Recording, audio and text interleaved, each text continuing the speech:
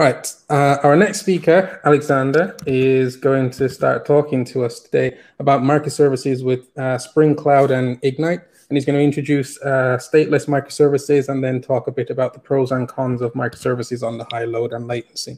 So without further ado, I'm going to hand over to you. You can take it from here. Yeah, hi everyone. I'm Alexander Kozhenkov, and many of us use Spring in our applications and run them in clouds. And today we will talk about building stateful microservices based on Spring Cloud and Apache Ignite. I'm a team lead at GridGain, and as you know, GridGain develops distributed database Apache Ignite, while my team develops GridGain Control Center, which is a tool for troubleshooting, monitoring, and managing Apache Ignite and GridGain clusters. And Control Center itself uses Apache Ignite as a database and cache underneath. So what topics will we cover today? First, we will take a look at stateless microservices architecture and what disadvantages it has. Then we find out when embedded cache can boost our application. And then we will talk about stateful microservices with an embedded database and what pre-requirements it has. Smart load balancing and two parts of it, service discovery and partition mapping. So let's get started. And that's what actually the architecture of a microservice looks like. We have an application that receives requests and selects something in a database or saves data there. And when we have intensive communication, we usually add a cache layer. The pro of this architecture is that it's pretty simple. Our application doesn't store any state, so the scaling process is pretty simple too. We can add a few more instances anytime to deal with the high load. And also, we can scale every part of the service independently. If a database is a bottleneck, we can add more nodes to its cluster. And the same for the distributed cache. Anytime we can add more nodes. But it has cons too. And the first one is network latency. The application needs to get data from the cache via a network, as well as from the database. And this chain of calls increases the overall time between request and response. Also, all of these network calls are potential points of failure. Even if we assume that our database and cache always respond correctly, never crashed, we still can get an error because of network communication back and forth. And finally, data serialization and deserialization is a problem because the application serializes data before sending a request to the cache, then the cache deserializes it and serializes the response again, and the same for the database. So this process might take a majority of CPU time for simple services. So what can we do better? And one of the options here is to use embedded cache. This is the previous architecture, but some cache data sources support embedded mode, for example, Apache Ignite and Hazelcast, and we can move the cache layer into the application layer. Nodes will connect to each other and unite to a cluster. So we will have sharding and replication out of box as it is for external distributed cache. And if we have partitioned cache, each node will have several partitions, but not all of them. So when the load balancer addresses the request to the instance with requested partition, we will have fast reads. But otherwise, if the node does not have requested data, it will transfer data from the node that has it. So when we don't hit the cache, the embedded mode doesn't really have benefits compared to the external cache. And another option is to have replicated cache, when each node has all partitions. And there our reads are always fast, because we always hit the cache. But writes become slow, because we need to synchronize them with all nodes, and for large clusters, like 20 nodes, even 20 nodes, each write operation will be synchronized with 19 nodes. So something may go wrong, and etc., etc. But it still works great for dictionaries, because this type of data is changed really rarely. So writes problem is not an issue in this case. And just a few words about affinity collocation. If we have, for example, two tables, users and orders, we may want to store all information about the same user on one node. I mean all primary partitions for a specific user on one node, and backups on others. And it helps to avoid data transferring when we do selects with joins, because distributed join is an expensive operation. And Apache Ignite allows to do it with affinity collocation, where we can just say that the affinity key for the orders table is user ID, which must be a part of the primary key. And after that, all entries with the same user ID will be stored in partitions with exactly same numbers, therefore on the same nodes. Of course, partitions count for both caches must be equal.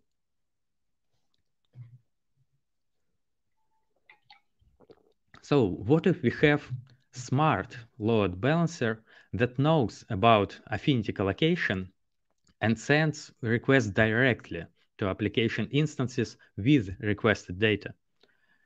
We will have fast reads always, because the application has all needed information on the local node. And write operations will be also fast, because we have partitioned cache, and we need to synchronize it only with backups. But can we go deeper? And what if we move the entire database to the application layer? You know, Apache Ignite supports native persistence, and we can create two different data regions, the in-memory data regions for the cache, and persistent for data in the database. The affinity key logic will be exactly the same for both data regions. I mean, we can run one Apache Ignite embedded node on each application instance, and the application will use this node for both cache and database layers.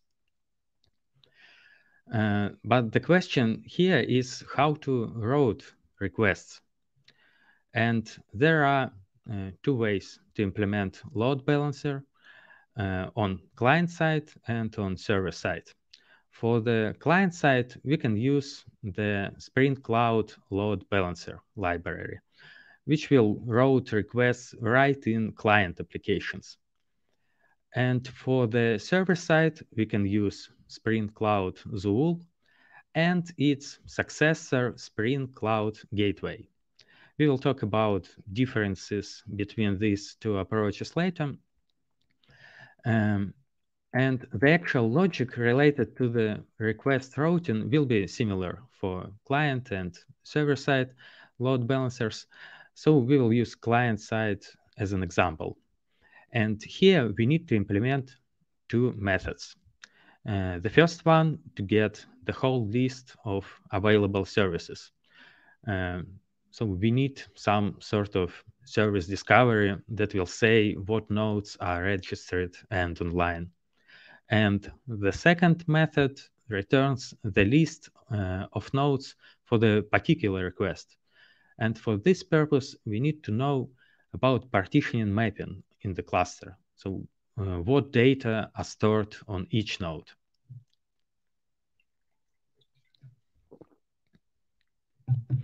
And there are several approaches to do service discovery.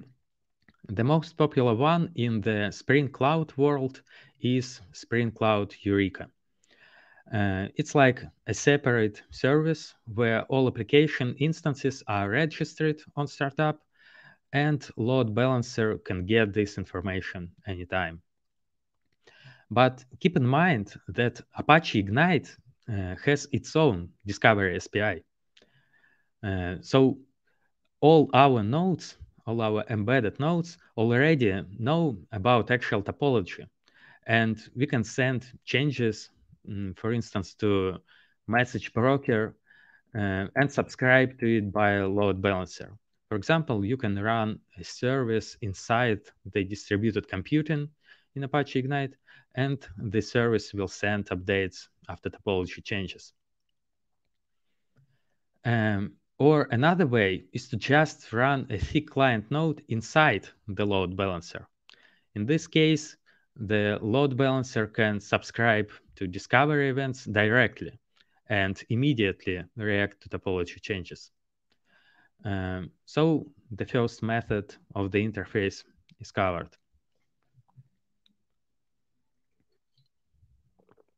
And then we need to know where the requested data is stored.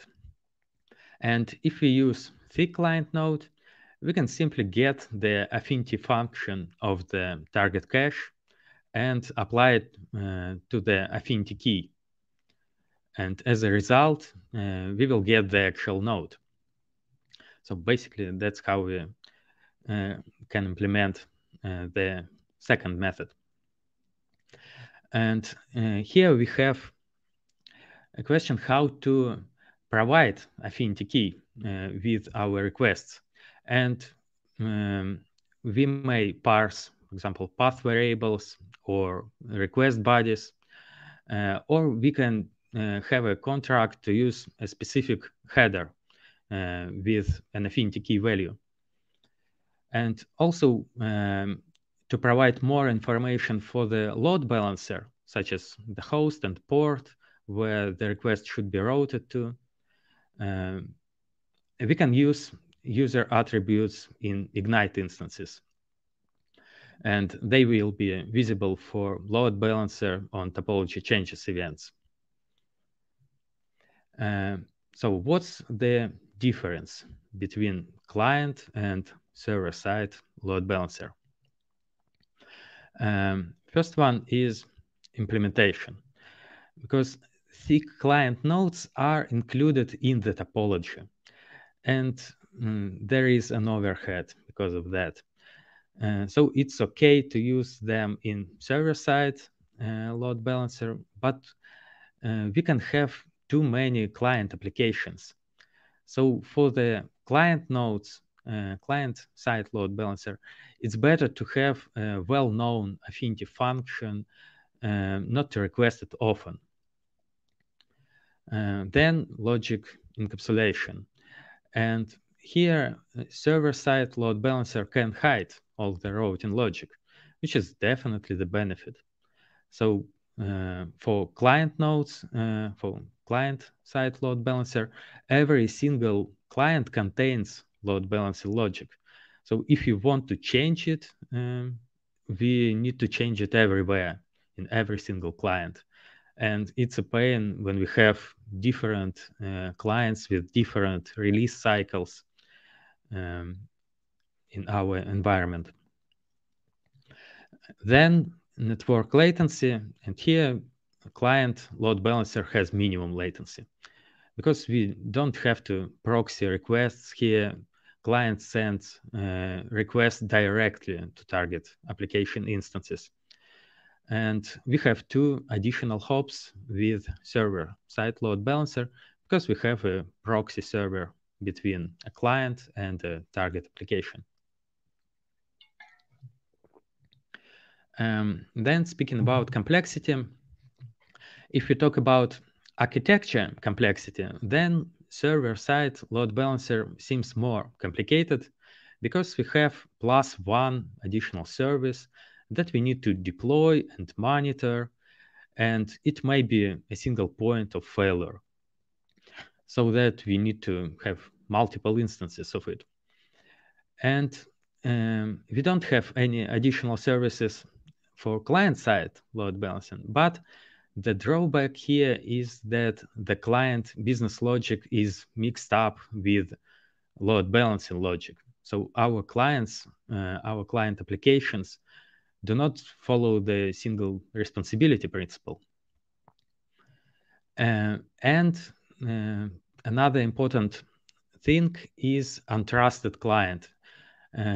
Client-side load balancer can't really used with untrusted clients, for example, single-page front-end applications, because it's just not secured.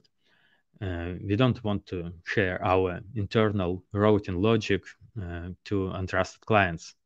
But for server-side load balancing, it's totally fine to work with any clients because routing logic is encapsulated here. So stateful microservices with embedded cache and database have pros. And the first one is that we run embedded nodes within the same JVM, even more within the same process. And Java calls much faster than network requests. Our latency becomes minimum because of that. And we have fewer points of failure because we communicate less via network. Even communication between nodes in cache and database clusters becomes less.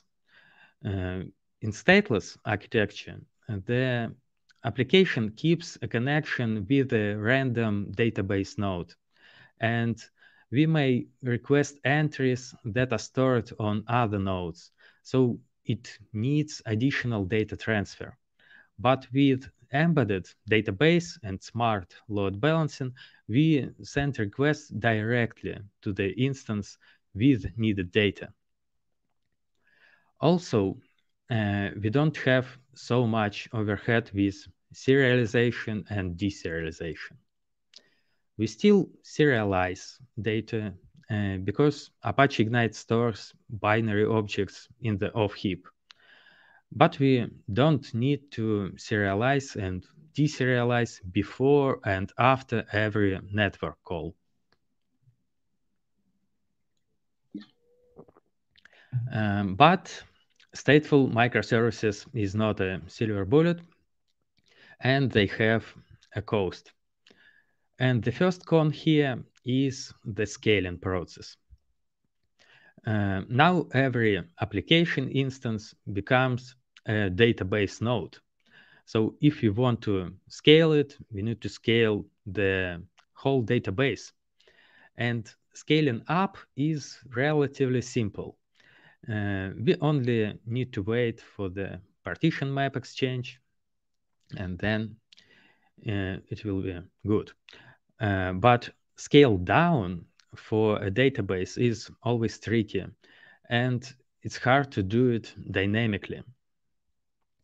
Also, maintenance become harder. For example, if you want to update your version of Apache Ignite, you need to either stop all nodes or use the rolling upgrade feature, which is available since the GridGain Enterprise Edition. And architecture complexity becomes more complicated. on the one hand, we have fewer services because of embedded nodes. We don't need to deploy cache cluster and database cluster separately. But on the other hand, we are fixing the architecture with a particular affinity collocation, with a particular affinity key. And if we want to change our logic of affinity collocation later, we need to run a majority migration of data that will refill data in our caches. So it's become much more complicated. So stateless microservices architecture is a popular model, but one of the reasons here is that, and one of the reasons here, because it's pretty simple. But we have many network calls here. And because of that, we have growing latency as well as potential points of failures. Also, serialization overhead takes place. But we can boost it with embedded cache, especially for dictionaries, because we can use replicated cache and all our nodes will have all the data. So we will always have fast reads. And if we want to minimize network latency and improve performance, we can add the embedded database to the application. But here, we should implement a smart load balancer to use it efficiently. So we should know which nodes are online, and we should rely on sort of service discovery and know about partitioning mapping, which node stores some data, some partitions to redirect it properly. Yeah. And I showed some code on the slides today, and here in the GitHub repository, you can find the completed code of the example. And now I'm ready to answer your questions.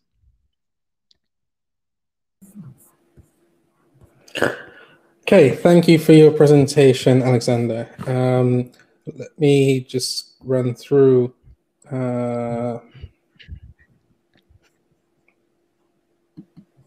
There was a lot of chatter in the chat in the comments, so I'm just scanning through to get the questions up from there. Give me 1 second. Yeah, sure.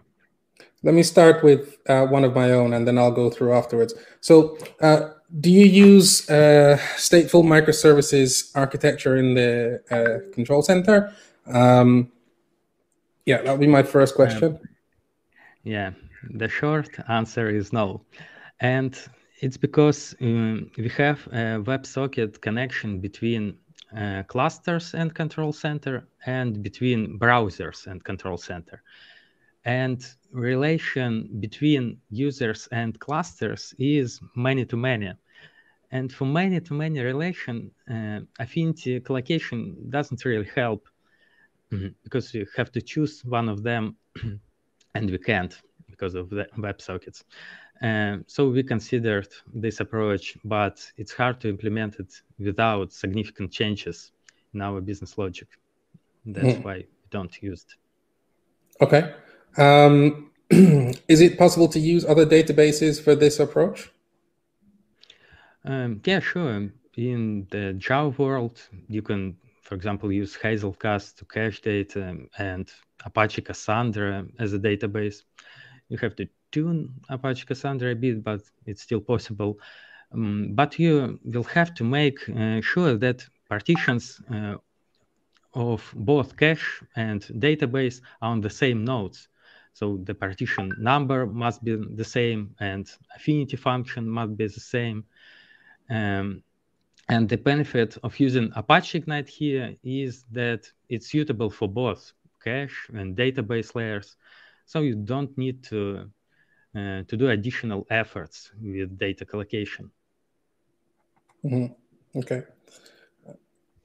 How do you handle warmed instances of Spring Cloud functions in an Ignite node?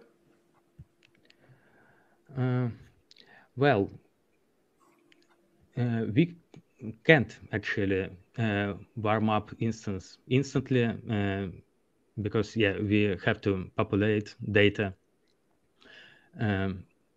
So actually, maybe there is an improvement. Maybe we can run sort of operation like cache load to populate cache on startup, but I'm not sure. Maybe it will have certain drawbacks here. Okay. Is there an offline version of Control Center to install locally?